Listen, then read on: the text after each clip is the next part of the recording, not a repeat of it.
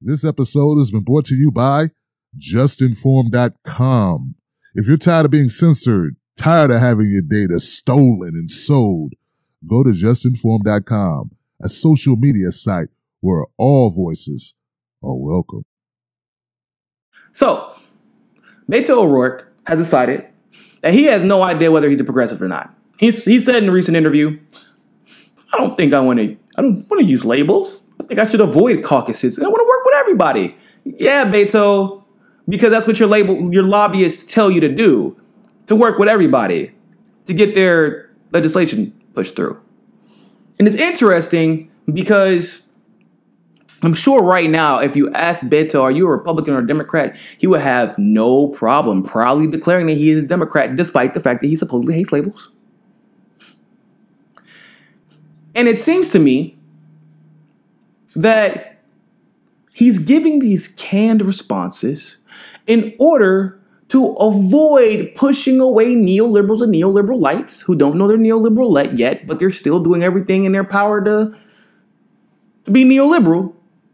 They're just using prettier words and calling themselves communists, even though they're really not. They have no idea what that means. And then he don't want to piss off the conservatives in Texas. If he calls himself progressives, he's worried he's going to push them away. Now, you only do that when you're preparing to run for something big. And because the media has been gassing this man, he believes that he has a legitimate shot to run for president. And he legitimately believes he can win. Despite the fact that he's a loser. He's a loser. You lost to the Zodiac Killer. This man is not only the laughingstock of everybody else, right? Of every other party, of every other affiliation. Ted Cruz is the laughingstock of his own party. Of his own party. They know he's full of shit. And you lost to him. Ted Cruz has done absolutely nothing for Texas, and you think you have a chance to win? Come on, bro. Like, you can't beat Ted Cruz in a legitimate race. I'm not going to say that there wasn't election fraud or election rigging. There probably was, but guess what? You didn't call it out, so I have no sympathy for you, and that makes you a loser twice. That means you're a loser who won't even fight for the votes of the people who voted for you. But I digress. It's weird to me that he won't call himself a progressive. It really is. Because that comes off, the way he responded, it came off as a polished response. And you know what's interesting? One of the things that was the most attractive about Bernie Sanders' campaign was that the man never got a haircut. He had like 1 or 2 suits max. 1 or 2 ties. Same pair of shoes. Glasses that didn't even fit on his face correctly. Looked like he never went to a makeup room a day in his life. Wasn't polished in the way he spoke to people. Didn't hold back when speaking about the prison industrial complex and how it disproportionately affects minorities. He wasn't unclear about where he stood on how we treat our Native American brothers and sisters here in this country and how that needs to change.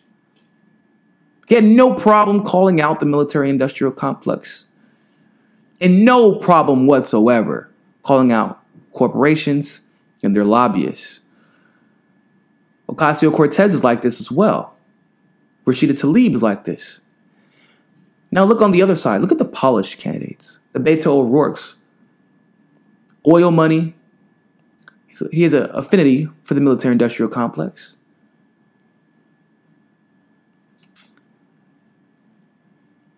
And he won't call himself a progressive for whatever reason. There's a reason you didn't hear about him until recently. If he would have endorsed Bernie Sanders, we probably could have considered him at least on the path to becoming progressive, but he totally avoided that. Oh, by the way, Tulsi Gabbard, same thing. Psh, clearly, she's not polished because, I mean, she just straight up called Trump a whole bitch on Twitter. Like a whole bitch. Bending over to Saudi Arabia like a whole bitch. That's what she said. Her words, not mine. Her words. Shout out to Tulsi Gabbard. You're a real one. But we also have the polished, like I said, more polished candidates. Kamala Harris.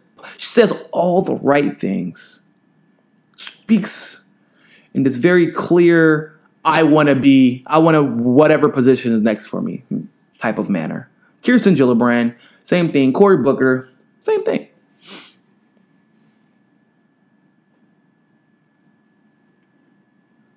I like my candidates unpolished. I like seeing my candidates clap back on Twitter. I like seeing my candidates refuse to bend over and capitulate to the establishment. Not dodging questions like, are you a progressive? Are you for progress? Because we have a Republican mayor right now in Texas with 100% renewable energy in his city. That's progressive. That is progressive.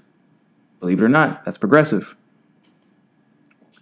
In that regard, that Republican is progressive. And one of the key pillars of progressivism is that you don't label yourself Republican or Democrat or liberal or conservative.